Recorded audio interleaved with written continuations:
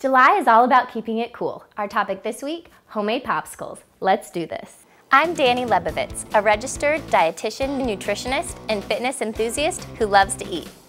Welcome to Dani's Delicious Dish, where we get serious about food, fitness, and living better.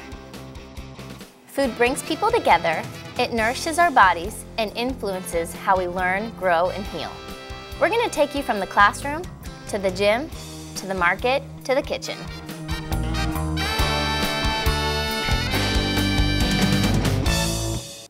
Have you ever wondered what's in your favorite popsicles? Even with a degree in food science, I don't know what's in them. So today, we're gonna make a few easy homemade popsicles with only a few ingredients. The first one we're gonna make is a peach coconut chia pop.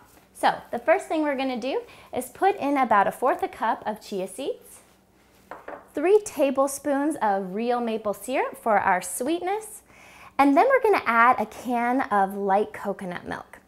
Now, I'm making this first because I want this to sit on my counter for just a few minutes while I chop up those peaches so that we can give time for those chia seeds to plump up a little bit. Give that a good mix. And then we'll chop up our peaches. Now, I use about 3 peaches. You can use 2 to 3 peaches, but I really like my popsicles to be nice and fruity. The other thing to keep in mind is how big you make your pieces. If you're gonna put your popsicles in popsicle molds, you wanna make sure that the peaches are chopped small enough so it's easy to put them right into those popsicle molds. If it has a wide mouth, then it doesn't matter quite as much because it'll be easy to scoop the pieces in. After your peaches are all chopped up, add them to your chia and coconut milk mixture. You're gonna wanna give that a good mix so that it is evenly combined throughout. And then you're just gonna spoon it into your popsicle molds. Now, if you don't have popsicle molds, that's okay, but you can put them in a paper cup with a wooden stick in it. But I picked these up at my local grocery store. They weren't very expensive and they're reusable, so I can use them every time I want to make a fresh batch of homemade popsicles. Put the top on, put them in the freezer overnight. Now, I actually made some of these popsicles last night, so I'm just gonna grab one out of the freezer.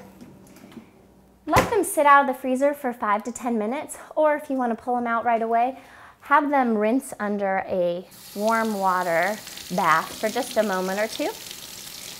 And then see if you can wiggle them out of their mold. And pull it out.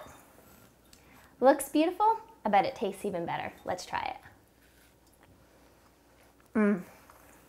So good. Really refreshing too. All right, now we're gonna go straight into making our next popsicle. So the next one we're gonna make is a strawberry banana popsicle. It's made with Greek yogurt, so I like to call it the strawberry banana yogurt pop. All you need is about 1 cup of strawberries. You can make it all strawberries if you wanna add 2 cups of strawberries. 1 large banana. With the banana, it makes it a little bit sweeter. 1 cup of vanilla Greek yogurt.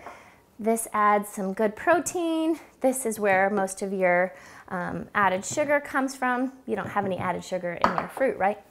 And then I'm using 1/2 cup of regular milk. Now you can use coconut milk, almond milk, rice milk, soy milk, whatever it is that you want. And vanilla would be a nice pair with this. And all you do is you put it on your blender and blend it up until smooth. If you like to have little strawberry chunks or banana chunks in it, then it would be really easy to just let it blend till it's mixed nicely. And that's it.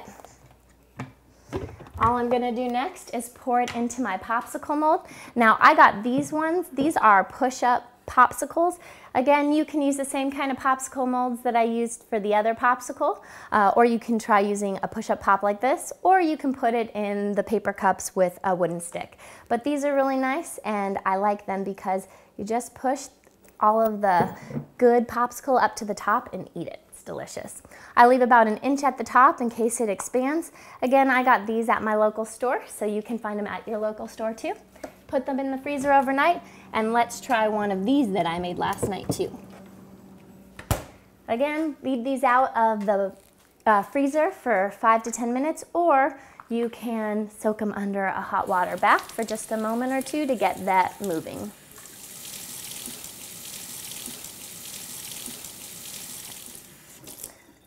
All right, let's try it. I love those refreshing flavors for the summer. Nice and cold treat on a hot summer day. Both the popsicles we made today are less than 100 calories per serving and 1 gram of fiber too. Super easy and super delicious. I'm Dani the dietitian. Till next time, live deliciously.